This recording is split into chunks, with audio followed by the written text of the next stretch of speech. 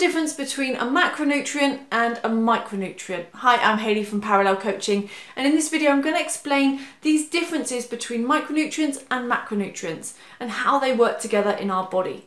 If you are working towards your level 3 nutrition exam and you haven't already downloaded our revision pass pack, make sure you check out the link that I share with you at the end of the video.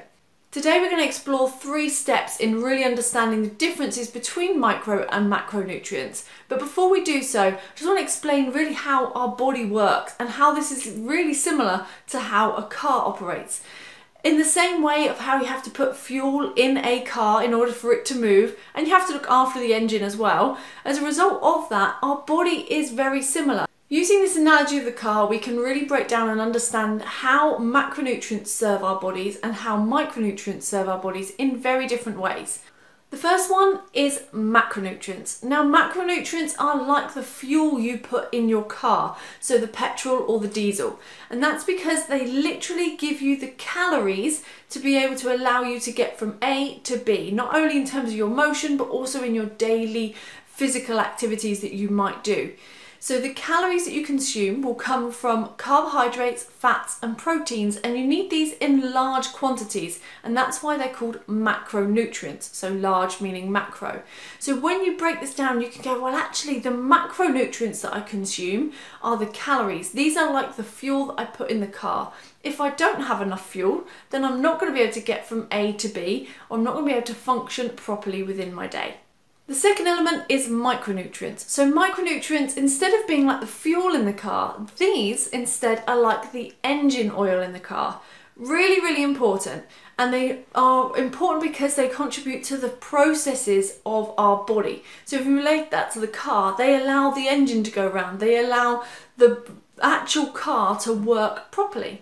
And the same thing happens in our body. These micronutrients allow the processes that happen in our body to happen. And these micronutrients you'll know as vitamins and minerals. There's lots of different vitamins and minerals that you need to be aware of as part of your level 3 nutrition. However, the main things you need to know is that micronutrients allow our body to work efficiently and effectively. And we need those in small amounts rather than the large amounts we were just talking about in relation to the macronutrients. So micronutrients are small, micro equals small, macro equals large, and that's an easy way to be able to think about the differences of them. So the engine oil is there to help us with the processes in our body, and that's exactly what the micronutrients do. The third step is about understanding the fact that macro and micronutrients come together packaged in our food and drink that we consume on a daily basis. For example, if we were to have an apple, inside that apple, as you eat it, there's macronutrients, which are mostly carbohydrates, so a lot of carbohydrates in there. That's the macronutrient, that's the calorie quantity within it.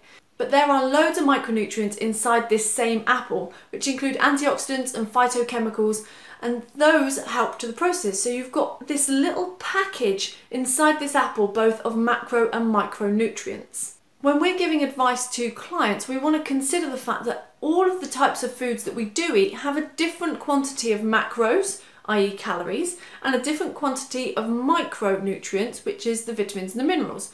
So we want to make sure that they're getting a balanced approach of both of these. Generally speaking, in terms of healthy eating, if your client's got a good mixture of colours on their plate, lots of different variation, especially lots of fresh fruit and vegetables in there, they're going to be getting plenty of micronutrients just by consuming those types of foods. However, if they have a lot of beige foods, for example, let's say they have McDonald's chips instead of this apple, these McDonald's chips will have a lot of macros in them, a lot of calories, but not very many micronutrients. So that's how you can start to understand whether they are dense in nutrients or not. Are they dense in macro in terms of lots of calories and not very many micronutrients?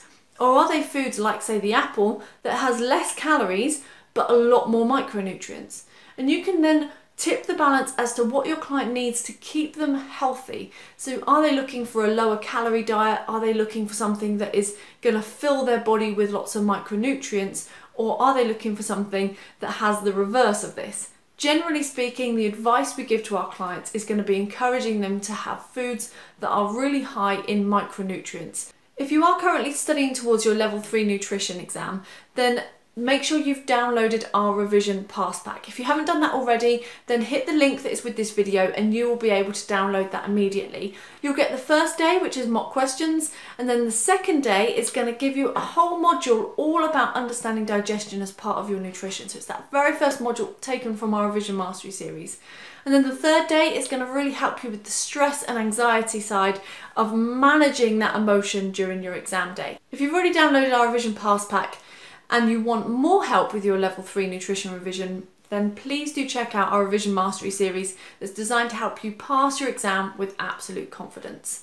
Thank you so much for joining us here today. Remember, down below this video you've also got lots of mock questions that you can go through and help check whether you've understood everything I've just spoken about. And what I'd love you to do is to pop your answers in the comments box so that we know how you're getting on, and obviously you can leave us any questions that you have as well. Whilst you're there, please do hit like and subscribe and make sure you share the video with your friends. Thank you so much for watching, and I'll see you on the next video. Take care.